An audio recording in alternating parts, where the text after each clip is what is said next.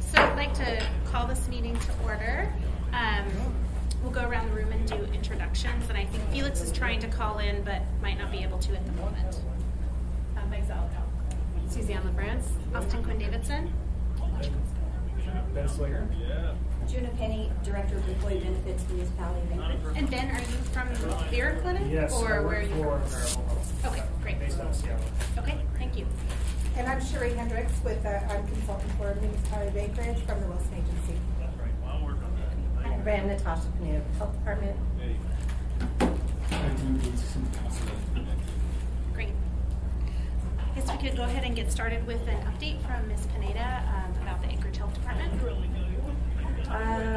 So I'll just tick through our list. We, as you guys may be aware, we have 7 commissions that the Health Department has some oversight for. Animal Control Board has a meeting coming up on October 24th at 5:30. The Memorial Park Cemetery had their meeting, I believe, 2 days ago. Things are moving along there. There was one comment that was maybe important to the Assembly. There's been a regular request and interest from the Memorial Park Advisory Board for the municipality to put some funds towards their bell tower project, and that has not happened yet, so you may hear from some of the members that were at that meeting that came back to us. The Health and Human Services Committee met recently. They're working closely with the Youth Advisory Committee and having some youth participation, as well as looking at some resolutions that they'll be bringing forward to the body, probably at full assembly meetings. The HAN Commission has been working on a response to a request from Felix Rivera and the Assembly on an annual report that you have requested. And other than that, that's generally the update from the commissions. One thing to note is we're looking just at the spread of the number of commissions we have and the staff that we have. Over the last, I think, 8 to 10 years, we've gone from 160 staff to about 105. And so we have a lot of commissions and limited resources, so we're looking at how those commissions all work. So we'll be continuing to evaluate all of that and probably be bringing something forward in the next year or so. PIO activities. Can I ask a question with that? So do you think that you might be consolidating some of the commissions, or just not really sure yet? It's worth considering, yeah. So I'm going to be looking at all of their, looking at it, talking with them, and looking at all their responsibilities. Some of their responsibilities, for example, the HAN Commission has a vast number of responsibilities that really are tied to the COC that they don't have. What's COC? Oh, the Continuum of Care Fund that are now housed at the Anchorage Coalition to End Homelessness.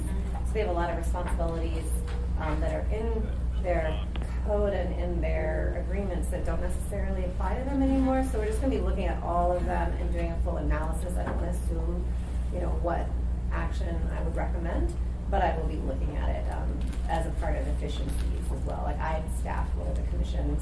We have the only 2 that have actual employees with position descriptions that have, like Michael Tierney's 30% of his time is actually attributed to the Animal Control Board. That's how much, a huge amount of his work time is consumed with the Animal Control Board issues, as you guys probably already know. So we're just trying to make sure that we're staffing them in a way that allows them to be effective, and in cases where we can't, that we evaluate that and bring it forward to the administration and the Assembly. I have a question. Thanks. So, Ms. Pineda, you said your staff has been reduced from 160 to 105, and is that just generally, or are there certain areas of your department like that you've totally cut out? Or yeah, I don't bring it with me, but there will be total sections that will remove, total areas that either the state stopped funding or the partnership of the city operating stopped funding, and Dean has mapped that out, so we kind of know when our budget goes up and down based on when like a new part comes into it or leaves it. And we, keep track of how many FTEs we have, and that's a combined FTEs between the operating funds and grant funds. So it's just a overtime of cutting of any assistant positions, of any support positions, and just as all of the departments throughout the city have done, I'm sure. And that's since when, the 160? I believe it's since 2006, but I approximately. yeah, I think so. Yeah. And I could No, don't worry. bring more You in the don't- future on that. So we have a new PIO that started.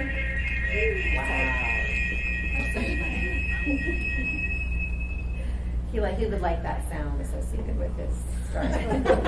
So we have Barry Pizer, started on October 7th, and he has been busy since he started already. We, as some of you may have read in the news, there was a recent arrest of 2 opioid prescribers in Eagle River and Soldotna, and the Anchorage Health Department has joined the Alaska Department of Health and Social Services in a coordinated effort to assist in addressing physical and behavioral health needs for individuals with discontinued prescriptions. So the state has formed an opioid health action response that has multiple subgroups, including some that are interesting to us, and I think Juna, I'll be keeping her up to date on communications to patients and insurers. Our staff will be actively involved in community response and engagement, so that'll be ongoing, and we'll let you know what kind of outcomes come from that in the future. There's lots of literature or kind of guidance coming out from the state. We'll be sharing that. The cemetery, always an exciting part of this update. We have had a total of 175 burials this year, which eclipses our 2018 total. And with 2.5 months to go, our cemetery director thinks it'll be our busiest year on record. We don't know really why. The other thing that they have recently just completed their grave installation and finished 175 marker installations for this season. So they were very busy, in addition to the bell tower that's building. I think I shared in May, they'll hope that you'll come to an opening. Natasha, would you mind just a second? So is Mr. Rivera on the line? I am, yeah. Oh, can you turn that up? Thank you. So we've been joined by Mr. Rivera on the phone. Go ahead. Sorry about that. No problem. So Division of Administration, we recently had a break-in and had multiple security concerns at the building, including a break-in and somebody living in our mobile clinic. And so we've been working on enhanced building security and looking into what we need there. I think we're not, we're just like any business downtown, I think, that experiences some of those challenges during this transition season. So we'll be working on increasing security in the building. We are continuing to work with our HIPAA privacy policy efforts and hope that will be completely done by January, no later than January of this year. Our emergency shelter incident report is under development and expected to be ready for piloting by the beginning of the Beans shelter project. So the plan is to actually test out this new incident report for a couple of months with a shelter provider to see how it works and see how much responsibility, like how much time it's going to take on our end before we create our internal policies and procedures. Accepting this kind of new data around death or injury also makes us responsible for responding and addressing it. So we really want to make sure we get that right. So we'll be piloting that hopefully in November. Grants and Contracts is processing all of the Human Services Community Matching grants now that you guys just approved them last week. So those will be going out to all of those organizations in short order as fast as we can get them out. I won't do any, do you guys feel like you need an animal control update, or do you feel like you have enough information? Well, we do, but I don't know that everyone here knows, Okay. so you might as well do. So representatives from the Anchorage Health Department, the Municipal Attorney's Office, Animal Control Advisory Board, and the contractors met on October 10th at the Title 17 Subcommittee meeting to discuss concerns from animal rescue groups, and there were changes to the AO that are in process and expected to be submitted in an S1 version for public hearing on November 5th. That's the latest. And again, they have a meeting coming up on the 24th at 5:30 if there's any public interested in participating. Excuse me, Ms. Pineda. That's Animal Control Board Yeah. meeting? Okay. Yeah. To review the latest changes. It's their regular animal control Okay. board. So I'm sure there'll be some review at that meeting, but also their regular general board meeting, so Got it. public can come and share any new concerns. I anticipate, we might have more community groups that come out, so we're always open to that and encouraging it. On the emergency preparedness end, our emergency preparedness section relocated a mass care shelter response trailer to the Girdwood area in collaboration with the Girdwood Fire Department. This placement provides a rapid response option south of Anchorage in the event of Seward Highway compromise. Also, it's just closer and easier to set up. It has enough durable equipment to support up to 150 people in a community center or a school. This we think is really important, especially with the increased population and tourism in that area. They've been very busy with lots of things internally. They've hosted a Stop the Bleed training and de-escalation conflict resolution. We just had an increased number of escalated clients and community members in our building, as they always, we always do, but we're working to try to continue to provide staff with lots of training and support. The police department came and provided de-escalation training. In addition, I think maybe Trevor mentioned to you guys in a committee last week, Trevor Stores, that we received a $10,000 grant to do adverse childhood experiences and trauma training. And so we've got almost 100% of our staff will get an initial 3-hour training on ACEs and trauma, and then some smaller groups that are working more directly with different client populations will get more intensive training and some train-the-trainer training. So that starts in November, and we're really looking forward to that. Can I ask a question? Would it be possible to do training for the assembly on that? Probably, yeah. We, since I've been here, we started doing a monthly training or continuing education thing, which Desiree and I work on together with Barbara, that tries to just educate the assembly about what we're working on. And I think because it touches so many aspects of things we might fund or programs we might be associated with, it would make sense for us to learn that too. I'll ask Christy if it can be added to, or if you guys can be added to one of the actual trainings that are already set up, or if we can set up another one. Yeah, usually we do it here on a Friday. I think we're actually all booked through January. So it would be out a little ways, but just something I think we'd be interested in. I'll let her know. Does that sound like something we would want to do?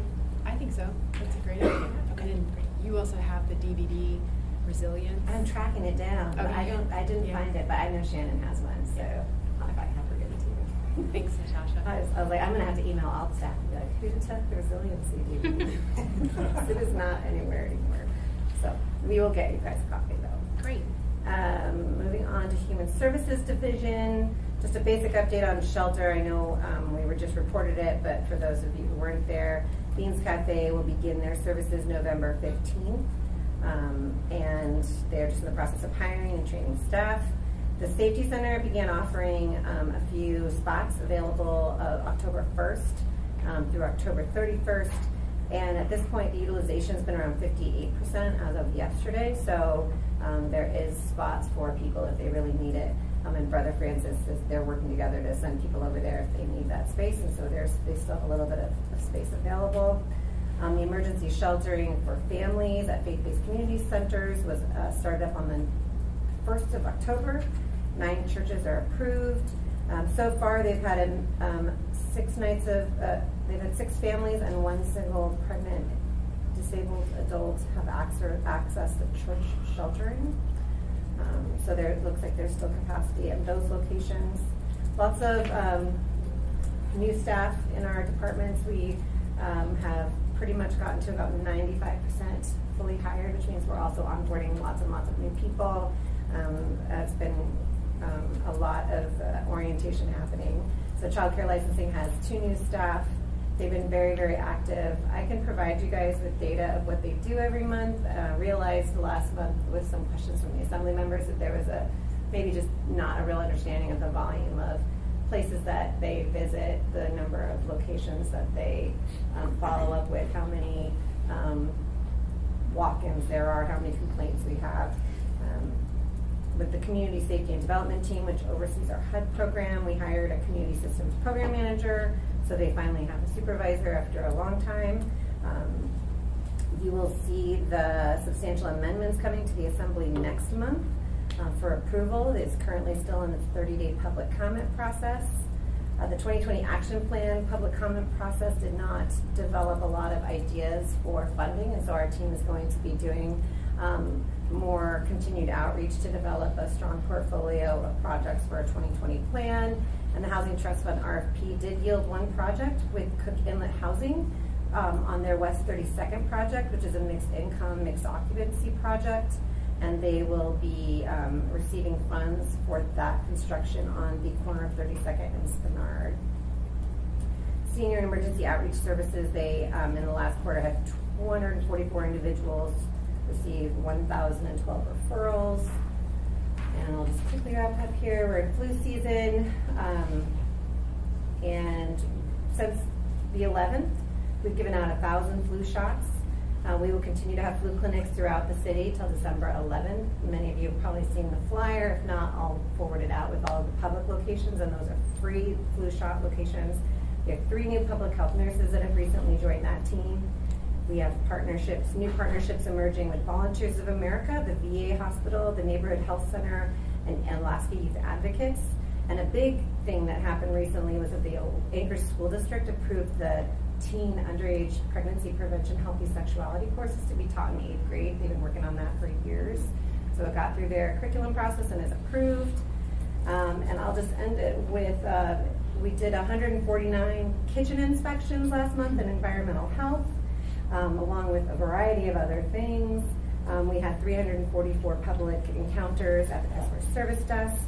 They're very busy, and WIC continues to do lots of outreach events and is coordinating and partnering with our public health nursing team and with the Anchorage Neighborhood Health Center to help the parents and the moms that come in get connected with Anchorage Neighborhood Health Clinic for pediatric primary care.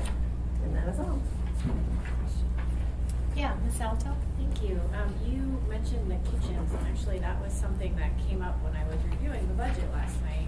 I noticed in the budget that the number of food facilities inspected per year always is below the minimum required by the code as well as by FDA. It is. Why? That's a good question. I think they're on track this year to meet the code, and you should see that in the next set of PVRs that come out with their Q3 numbers. What's a PVR? Oh, your performance value results. Yeah, they come out every quarter, and that is one of the measurements that comes every quarter. So we've had some leadership change over, and we've had Darcy Harris start about 6 months ago, and she has been working very hard on getting us to meet those basic requirements.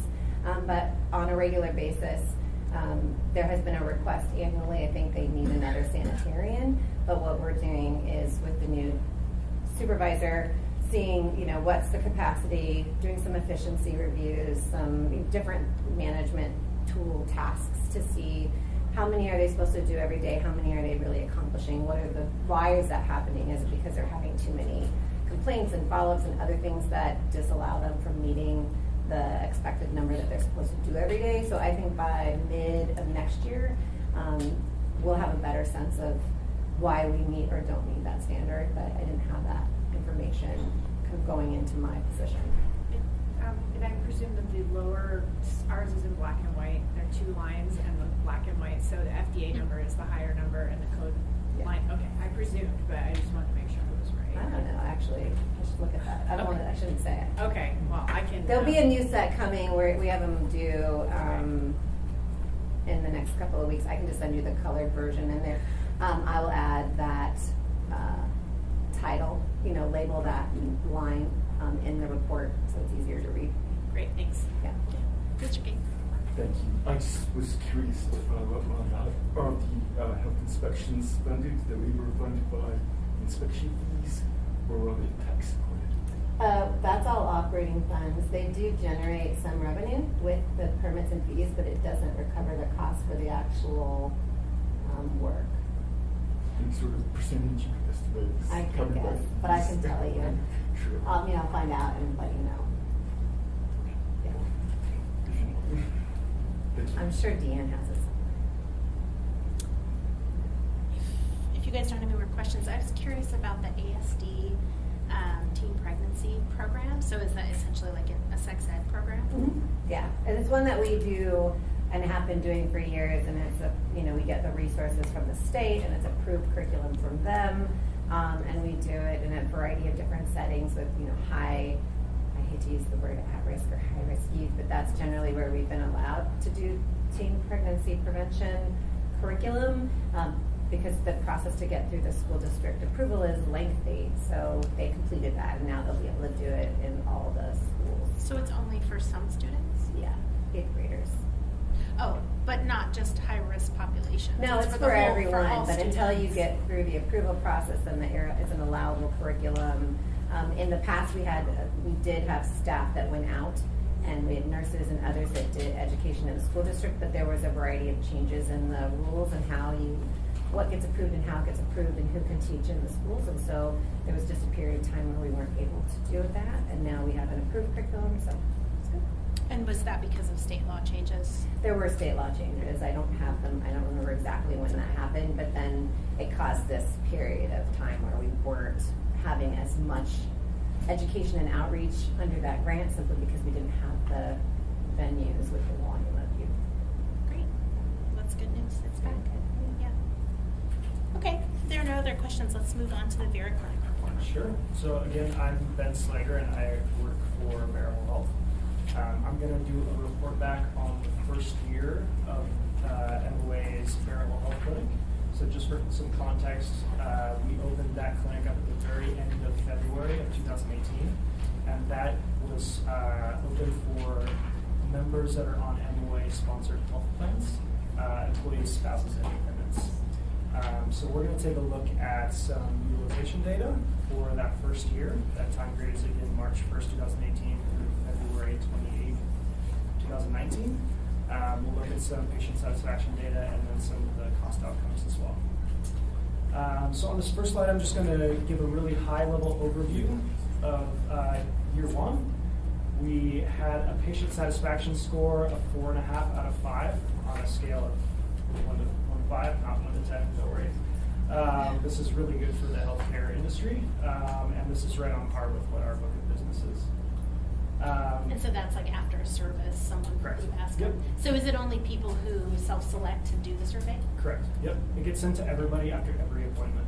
But It's hard to know if those people are really mad people or really happy people. Yeah, it's true. I would assume the people in the middle are like, I don't really care. We get a really high response rate. It's over 50%, which is really surprising for people filling out surveys. Cool. Yeah. Thank you. Yeah, we had a total of 4,377 appointments. Those were spread across 1,164 patients, and we ended that first year with 51% employee engagement. That means 51% of all eligible employees had one face-to-face encounter with Vera. So we'll dig into it a little bit more here. Yes, is there a question? Just so you know, you have the handout yeah. as well. Thank So- you. Yeah, And we got did that. you, so the extras, are they on the table for members of There's the some public? over here. I handed some out early, but there's also some extras here, Yeah, if you could just send them over there, that'd be great. Thanks. So this is looking at the first 12 months of employee engagement. Again, engagement is considered any one face-to-face encounter at Vera or an on-site event. We ended the year at 51% employee engagement. That's 897 employees. The top right there, I show that our baseline for clients of a similar size and makeup is about 45%. So you're a little bit higher there. This next slide is looking at same timeline, but just focusing on spouse and dependent engagement. We ended the year at 10%, 263 total spouses and dependents have one encounter. For our book of business, we're usually closer to 19%. I think the biggest factor in this one is we didn't offer an incentive for spouses, which we almost always do with a lot of our other clients. So that's something we'll actually be looking at in the future. I think Mr. Falsey's wife told me about that lack of incentive for her. Yeah. Did you have a question? No. I would assume that this ramps up, that you probably don't start with people using it immediately, right? So your 19 might be your average, but that might be with a clinic that's functioning That's for 2 first or year. 3 years. That's Oh, it for is first for the first year. Okay. Yep. Got it. Thank you. Yeah, good question. This next slide is looking at that demand spaced out over a 12-month period. So that blue section underneath is the distinct number of patients coming in every month. And then the blue section is the total number of appointments by those distinct patients. You'll see on average we saw about 185 distinct patients every month. And those distinct patients had on average about 365 total appointments for the month. And then there's a big spike there in October and November, and that's when the incentive deadline was, so that's a big factor in attracting folks into the clinic. I think Ms. LaFrance has a Yep. question. Oh, thank you. She's not as loud as I am. It's so okay. she- Just interrupt whenever you need. Okay, so going back to the other slide about Mhm. the 10% engagement, Mhm. the rest, the 90% that's not engaged, are Mhm. they then, do you know, and I understand you're dealing with the VERA numbers, but Right. is that, maybe that's a question for Ms. Penny, is that 90% seeking services elsewhere? Because I know some people just don't use Right. medical care or access it. Yeah, I don't have the data It on that, but- basically is folks who just aren't going, Yep. not necessarily, they may be going to another primary care provider or not going at all. We just Okay. know that 10% of them are Okay. using the Vera. But your baseline should kind of take care of that because in an average clinic, it's 19%. So regardless of why people are coming or not, it should be at about that level. Yeah, and there's a lot of different factors. Access to communication to spouses depends on the organization. Some have better channels than others. Geographic location, I think Anchorage has a lot more people spread out, and so it's a lot more difficult to get into a clinic in downtown Anchorage than if they live over in Eagle River. So there's a few different factors in that as well. Why don't we do a family incentive? We're looking at that for next year. Okay. And there are some logistical things that cause some issues for us. For instance, if the spouse is an employee of the municipality, we have to do a 1099 at the end of the year. For the cost of that. For the $200 incentive that we would offer. So we're looking at some different ways that we may be able to incentivize them without actually giving them funds. Do, in the other clinics where you have a spouse and family incentive, is that the model? Well, it depends. Not all our government agencies. We have another, City of Kirkland actually has an incentive that's based on if you're an individual in the plan, it's a certain amount. And that it's the same amount for spouse and employee, but it's paid out through through their paycheck. We've also used. Are we looking at, that makes sense, right? Yeah, Looking we're at also doing that? considering cash cards. So it might be another way around it. That's what Yeah. the school district does. Yeah, I've been in a plan that does that. It seems sort of easy, right? You just do that instead of paying them. So, okay. Yep. So it's So it is definitely something that we're looking at for it's next probably year. one of our biggest priorities for next year. Great, thanks. You can tell Jeanette that, Phil. Again, this was a total of 4,377 appointments split across 1,164 people. On average, there were a little over 3.5 appointments per person. And this is AWHE completion, and what that acronym stands for is the Annual Whole Health Evaluation. That's made up of 4 parts, and that's what we incentivize people to do every year, or at least employees. Is that how you get the incentive? By Yes, getting correct. all Yes. of them? Yep, so it's made up of 4 parts. The provider wellness visit, which is a 16-minute appointment with a provider. Biometric screening, which is usually a 15-minute appointment. It's a finger stick where people get their blood glucose, lipids, all that stuff. A coaching appointment with one of our health coaches, usually a 15-minute introduction to coaching where they can figure out if health coaching makes sense for them. And then an online health assessment. So those are the 4 parts that make up the annual whole health evaluation, or the AWHE for short. And then this is looking at how many people completed those 4 parts. 70% of people who started it completed it, 20% completed 3, and then 5% just 2 there. Yeah, really, really high numbers. I think this is one of the highest benchmarks I've seen in terms of people completing. Yeah. And wait, how much is the incentive? $100 or $200? $200? Annually. Great, yeah, okay. So just a quick little snapshot on patient satisfaction. I pulled out patient testimonial. We give these all the time. If I ever have a bad day, I can just go read patient testimonials and make me feel better about my work. This one is, quote, I am a 43-year-old man. During my visit, I was diagnosed with type 2 diabetes. This is the first time in years I have gotten blood work done, so the $200 incentive may have saved my life. Is this a patient from our Vera clinic? Correct. Yes. Yes, it is. Oh, It's one of our employees. Yeah, and this isn't an unusual growth. Like, you get these all the time. It's really cool. And then just looking at patient satisfaction numbers for that first year, these are all on a scale of 1 to 5. 4.5 out of 5 for scores regarding the care team, so I think allied staff and people doing the check-in process. Our provider score was almost 4.6 out of 5. Health coach was a little bit lower at 4.35. But the reason that one was a little bit lower is a lot of people don't know what health coaching is, and so one of the questions about that is, did your appointment meet your expectations? So I think that drags the score down a little bit, just because people don't have a lot of expectations or have different expectations about the health coach and what health coaching is. What is health coaching? Yeah, that's a great question. It's really around Very relevant. Yeah, helping people set goals. So think of it like kind of an accountability partner, but focused on their health and well-being. Health coach will help you create an action plan and work towards a particular goal. It's a bit vague because it can be just about anything. So you come out of your provider exam and maybe you need to work on your blood sugar or weight loss or stress prevention, or you're having some family issues. They'll work with you to create a plan to work towards that. And then if you kind of sign on with them, you'll have anywhere from 6 to 8 or even 10 follow-up visits where you'll work on this plan and then kind of work towards specific goals that you create alongside your health coach. So that's it at a really high level. Does the Vera Clinic provide both physical health and mental health services, or just physical? Nothing specific to behavioral health, but I would say there's a huge component to primary care that impacts mental health care as well. So there's no specialist in the clinic, but a big part of your exam is getting to like the biopsychosocial aspect of your life. And so when they're asking questions during your 60-minute provider exam, they're peeling back the layers on like what's going on in your personal life, because they know that mental health is a direct contributor to a lot of your physical ailments as well. So that's definitely a part of primary care, but it's not like we have a psychiatrist on staff.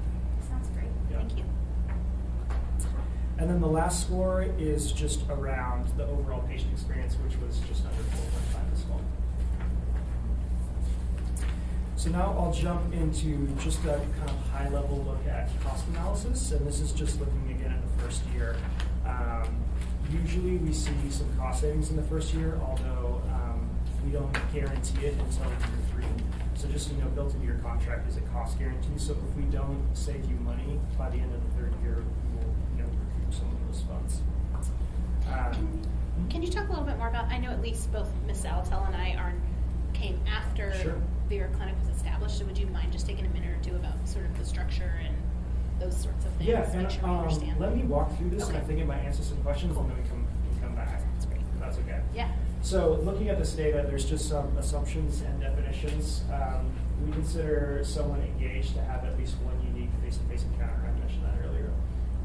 This data includes all members that are above the ages of 3, because we don't see pediatrics, so we don't see under 3. We can see 3 and above for acute care needs. We're just looking at Alaska members. There's some members on the plan that reside outside of the state, but as you might imagine, their engagement was extremely low because they didn't have access to the clinic, so we removed them all from the data set. This is based on paid claims, and where we list that we removed outliers, it is any claimants that were 100,000 and above. So just Can I ask a question? So you remove them from like sometimes. satisfaction and all of these things you're showing just us? on the financial aspect. There's a data file that comes from Premera Blue Cross on the paid Okay. claims for the time period being looked at. So they're looking at claims that were paid Correct. under the health Got plan. it. Yep. So this is a sort of primer to whatever you're going to talk about next, Correct. which That's is financial. That's not Got speaking it. to before. Thank Yeah. you.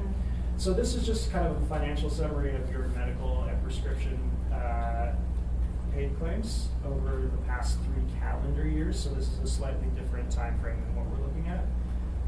But you can see the total that the plan paid was at $50 million in 2016, and then dropped to $42 million, and then just under $42 million in 2018. So a really good trend. Now, the number of people enrolled on MOA-sponsored health plans did drop. So we're also looking at the total paid per member per month. That's what PM stands for. But even here, you saw significant decreases over the years. You went from 806 per member per month down down to 684 and 662. And then we break this out by medical and prescription, just so you can see the two different sides. So to begin with, this is an unusual case for us. Usually we see an accelerating trend of spend. Because people start going. Exactly, and then they look to us for an intervention to help drive down costs. So we had to kind of rethink how we show cost savings, because we usually use a historical trend method to establish a trend and then measure ourselves against that. So I just wanted to... And just to give you a little bit of background, in 2016, we moved from Moda Healthcare to Premier Blue Cross Blue Shield of Alaska as our third-party administrator. And they have much better network contracts than Moda has and had, thus the lowering of the trend, if you will. And then the second thing was we had one large union leave the MOA health plan January 1st, 16, and their utilization from the prior year skyrocketed, which caused the 50, and we also had several preemie babies that year. Yeah. So when so the clinic was put in place, so this is looking at Premera's claims specifically, all of the health claims coming through on the Premera data. So that's what these numbers are, and then the clinic was put in place in March of 18. Yep. So now they're going to show kind of what that impact might look like. So this is a historical viewpoint of the claims. So looking at 17 and 18 is maybe more reasonable comparison, because that's without the Correct. preemies and unions shift. Yes. And Moda. Yeah. Okay, correct. And then to put it in perspective, like a national average of trend is running around 8% overall on claims. So one would see an 8% increase year over year on claims. So having the municipality have a decrease in those claims is unusual as well.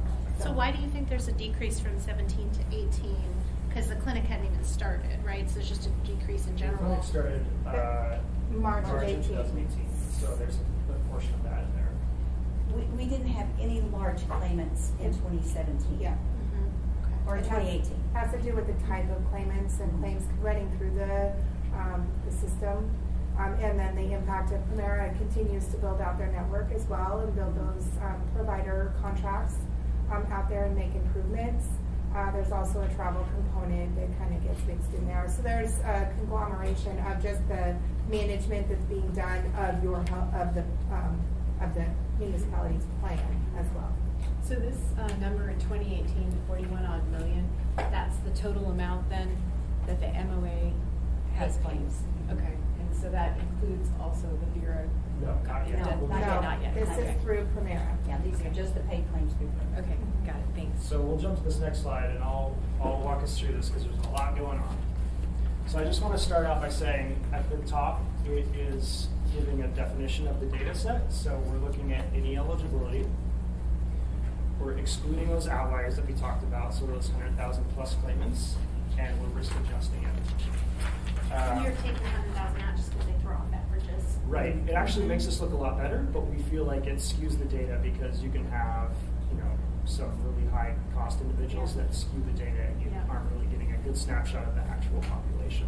Do you take the 100K people out of the Blue Cross Blue Shield too? So this is looking at paid claims.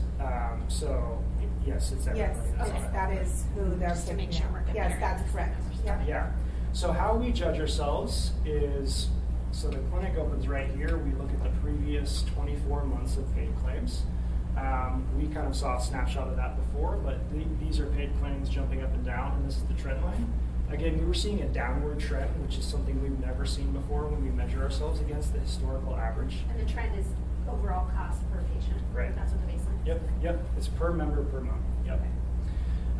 So it was going to be impossible, essentially, for ourselves to judge over a significant period of time of a downward trajectory. So we're measuring ourselves against the average increase in the Anchorage market, which is 13.5%. So that's what this line is. We're saying eventually your costs were likely going to move towards the mean of what this area is seeing.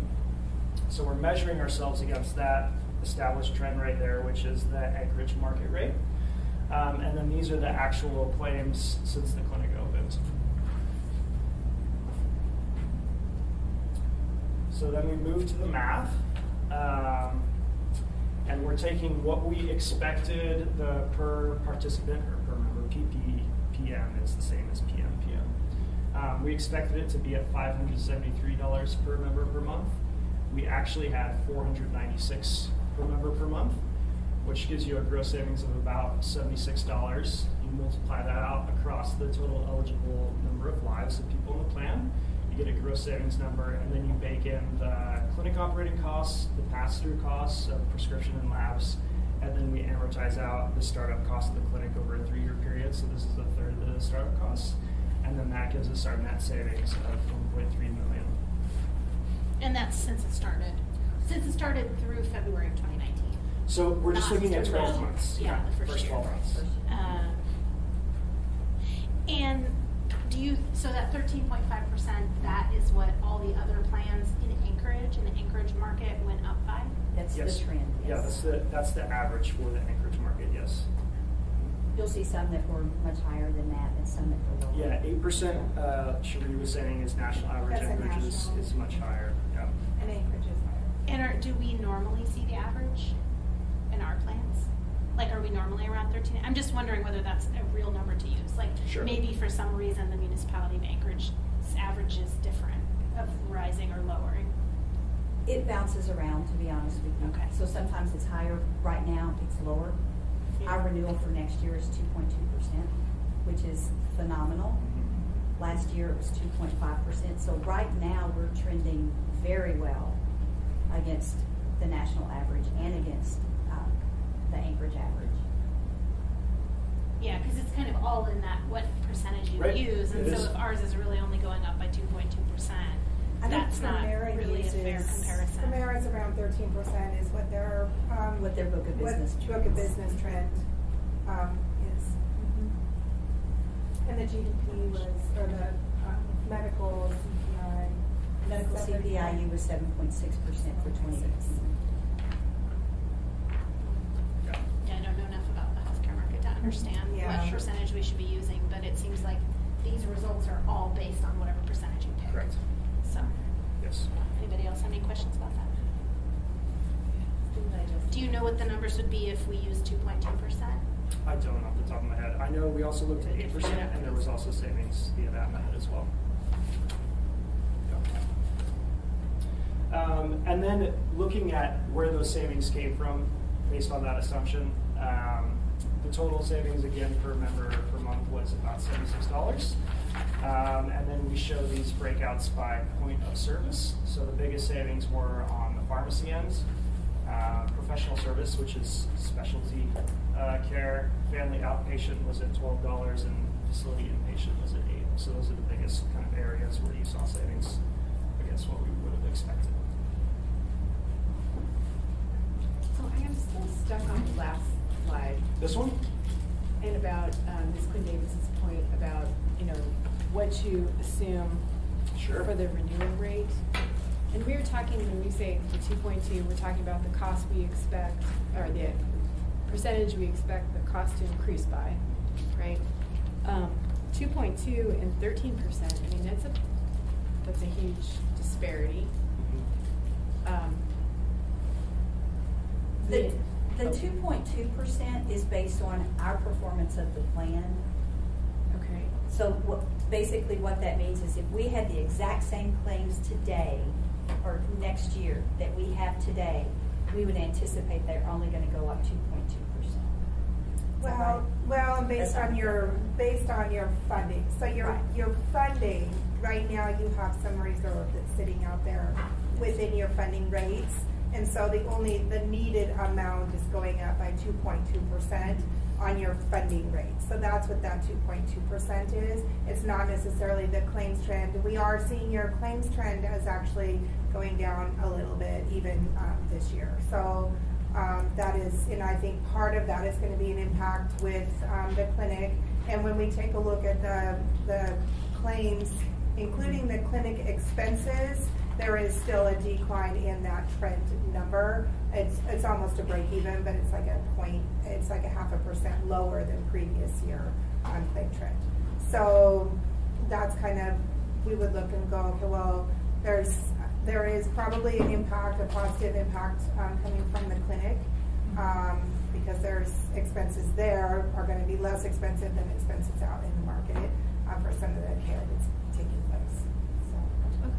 Well, and it seems to some extent like we're not going to know in the first year, right? Sure. This is That's something correct. we just have Yes. to look It's a at. year And that's why we over don't time. guarantee anything until Yeah. Q3. So all this Right. takes time, right? We got a bunch of people at the end of the year in for preventive Right. exams, and it takes a while to manage their care, get them to see the right specialist. Also, a lot of times you see an increase in cost that first year because of all these people who hadn't been going to see the doctor are, and they're getting diagnosed with a lot of things that have just been underneath the surface. They were going to cost the plan at some point, Yeah. but suddenly it's all coming out right now. So it is a long-term decision to lower cost over time. Yeah. I just want to note that Mr. Weddleton is here. He might have been here for a while. Okay. Can I ask then, so you guys are what is Vera Clinic? It's like you're probably a nonprofit even though. We're for-profit, but we're a near-site or on-site primary care provider. Yeah. So your deal is you come to government entities or private and say, we'll start a clinic, and in 3 years, if your costs go down, do you guys keep this 1.4, or does that go to the muni? Like, how do you make your money? Yeah, that goes to the muni. So we charge a flat per member per month fee for everyone that's eligible for the clinic. Okay. And then we directly pass through clinic costs. So staff. Any savings to? Well, I'm saying at the The clinic, so okay. like The expenses. The expenses directly through. So The muni pays to run it. The muni realizes any savings minus the per PP whatever Yep. cost. Yep. And then if there aren't savings over time, Yes. what happens? we would pay that back to you. So do you guarantee a certain rate of savings, or you just guarantee they won't go up? Or Correct. We what's just the- guarantee that you will save money on top of paying for us. And that's like an individually negotiated contract with Correct. different players depending Yep. on the market. Yep, and Very this was a interesting. contract that we originally had with the school district, and then you guys essentially mirrored that contract, so we have the same setup with the school district. That's why there's 2 clinics in Anchorage, so one was sponsored by the Anchorage School District, one is sponsored by Ah. you. You have reciprocity as well, so you can use either clinic. Yeah.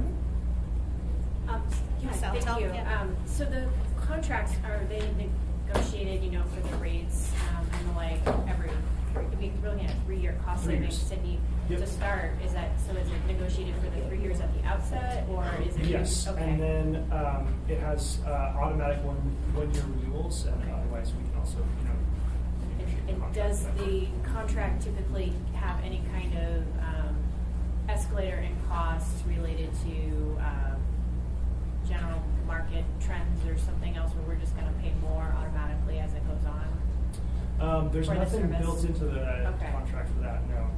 Yeah, so you'd roll over with the same costs, Okay. just unless we renegotiated, yeah. So who got this going? Whose idea was this? Great question. Well, the Anchorage School District negotiated their contract first, and then when we looked at our data with the Wilson Agency, we saw that almost 70% of our adult population had not had a physical exam in over 2 years. So we knew we needed to do something and take down the barriers to getting health care. So with the Executive Health Care Committee, which included Bill Falsey, Lance Wilbur, kind of the 8th floor, we said, what do you think? Can we do this? And they said, well, let's do it. Let's see if we can make it work. So we implemented it in 2018. Yeah, and I would Bill's say- usually in there if it's a good idea. So. Pretty much any pet this one. And I would, and looking at, and I didn't Actually, bring the- before you go, Yes. We're getting a little overtime. We started a little late, but maybe we could extend for 5 more minutes and finish up. fine. Yeah, cool. Okay, go ahead. Oh, yeah, so I didn't bring the data with me, but we have seen a positive increase on the number of people getting their preventive care. So we are getting to people that weren't getting their care before, that have now gone in and Yeah. received preventive And our care. diabetic is one example, and we also had a patient who hadn't been to a physician in years and discovered that he had prostate cancer. Holy cow. Yeah, so it's those sorts of things that are going to over time save the plan money. We're really but it driving is a people long- away here. Yeah, it is a long-term. Yeah, and I don't have any of our quality data, but like one of the things we reviewed earlier today is like a big thing that we're tracking on is cancer screening rates and making sure that we're, in the 90th percentile or above for a lot of different cancer screening rates, vaccinations, managing complex conditions. So those are all things that we're working on. And if you look at the rates of people engaged versus non-engaged, because we look at claims data, the people that are engaged are meeting those at a much, much higher level than the people who are not engaged, which you might expect. So that's just another thing that we're constantly keeping an eye on. Great. Which over time will save money. Absolutely. Felix, are you still there, and did you have any questions? No, I don't have any questions at this time. Okay, thank you. Is Eugene still here? No. Okay, so we could do public participation, but if you wanted to say anything, or I'm with the benefits team. okay. You can still say something. It's a safe space. Well, all I can really say is how much I strongly support the Vera Clinic, and I get a lot of really incredible feedback from our Great. employees. And I would like to add that Beth actually came to us from the Anchorage School District. So she was at the school district when they opened their Vera So maybe she brought the idea. Can you remind me where the 2 locations are? Yes, there's one in Muldoon, Okay. and the other one is on 36th in Midtown. So that's great because, sorry. Nope. I have access to a clinic through my husband's insurance, but it is so far. I mean, it's on way in northeast Anchorage that a lot of times we don't go just because it takes so much time to get there and to walk in. So the convenience part, I think, is huge to be centrally located like that.